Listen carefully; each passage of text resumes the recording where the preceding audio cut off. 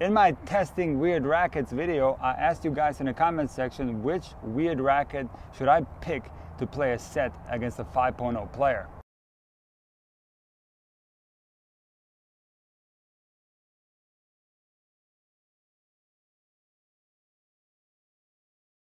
And I'm very nervous playing with this thing. It's gonna be weird trying to figure out what side of the racket to use, and I haven't really hit any backhands with it, so the backhand might not work at all.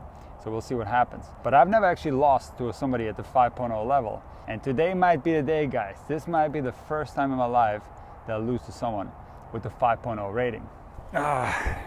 Feeling tight today, feeling a little bit anxious too. And what's the best way, guys, to get rid of a little bit of nervousness, a little bit of tightness? You gotta warm your body up, right? And I'm gonna have to be really warmed up because the player I chose to be in this video is one of my former students, Evan, who played Division III for Vassar. He's a really solid 5.0 player. And the interesting thing is that not only did I never lose to a 5.0 level player, I've also never lost to one of my students. So today, because of this weird racket, and thanks guys, by the way, for choosing it, it might be the first time ever that I'll lose to one of my students. Increase the surprise factor.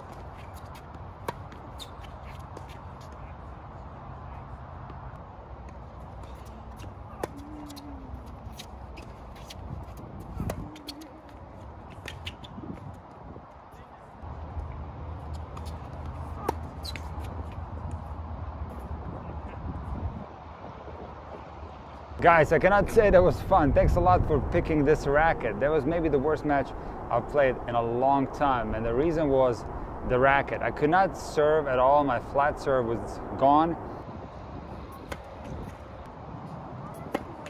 I couldn't hit any service winners. I couldn't hit any aces. I think I had 3 aces and those were slices.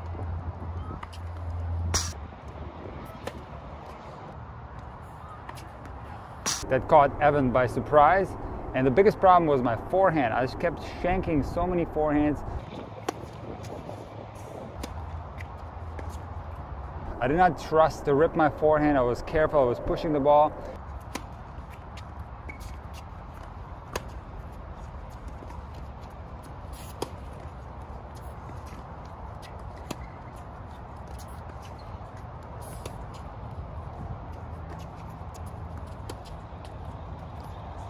The only thing that worked surprisingly well was the backhand slice. I felt like I was hitting the backhand slice really well.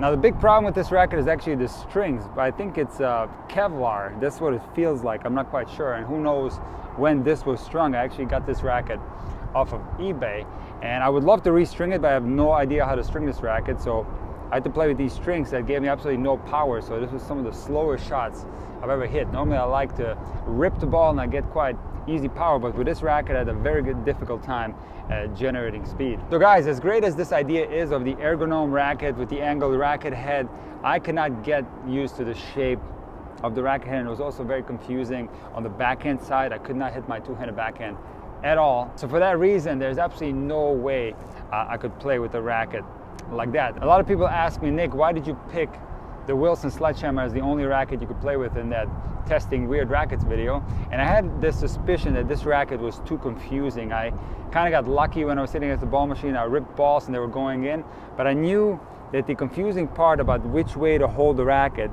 would be very difficult in a match situation. But nevertheless, it was fun trying this racket out, and I hope you guys enjoyed watching me play with it.